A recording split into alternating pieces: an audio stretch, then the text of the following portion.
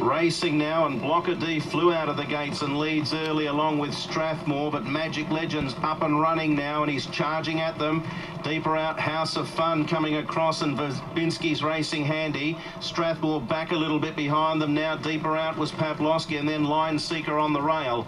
A length and a half to Turf Sprint from Lucky Ever, Key Witness. Racing Supernova's going to settle last today. House of Fun has crossed over for Teton. Down the side, 650 metres to gallop. Has it by a length to Verbinski, who's striding up to second. Magic Legend not leading today, sitting in third with Pavlovsky to his outside. Strathmore. Line Seeker's going to come wide with Turf Sprint. Blocker D. Racing Supernova looking to weave a run between horses. Key Witness and Lucky Ever. House of Fun joined by Verbinski and Pavlovsky. Magic Legend down on the rail. He's picking up speed. Wider out, Line Seeker, Strathmore, and then Racing Supernova. Pavlovsky took the lead. Magic Legend not done. He's coming through. Line Seeker, Strathmore in for the fight. Line Seeker, Strathmore getting to Pavlovsky and Magic Legend. Magic Legend's tough, hitting the lead from Strathmore. Magic Legend again makes it a picket fence. 4 in a row for Magic Legend over Strathmore. Line Seeker in a real thrilling finish. Pavlovsky ran a cheeky race. House of Fun, Racing Supernova and Blocker D all in close attendance with Verbinski.